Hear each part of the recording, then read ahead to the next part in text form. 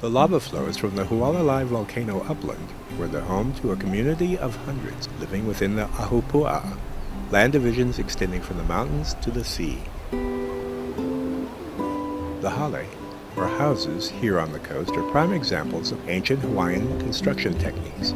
The earliest roofs constructed by man were thatched, like this. In this case, a combination of reeds and dried grasses set at a pitch so that rainfall, though sparse on the Kona side of the island, could drain off. The unique engineering skills of the Kona region of the Big Island are evident in the seawalls of the kuapaq, or fish ponds. The legend is that Minahuni, an extinct race of little people, built the original fish ponds of old Hawaii.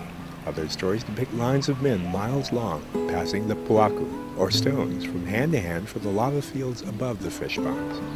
Wall building was raised to an art form by the Polynesian stonemasons.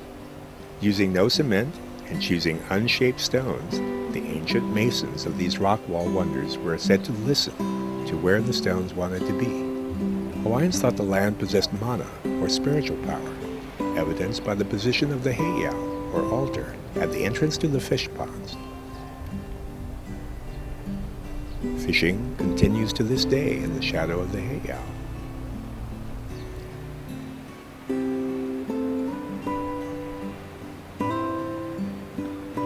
In this settlement, there are two types of fish pond. This is the ahupuaa fish trap, built to allow fish in at high tide and trapping them when it receded.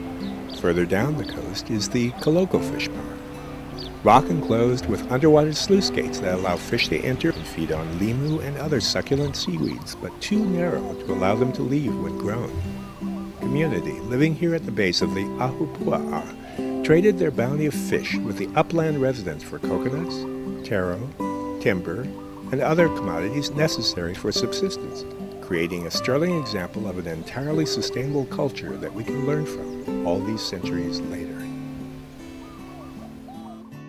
For many generations, the people of Hawaii have been visiting special places for their cultural, natural, scenic, and historic significance.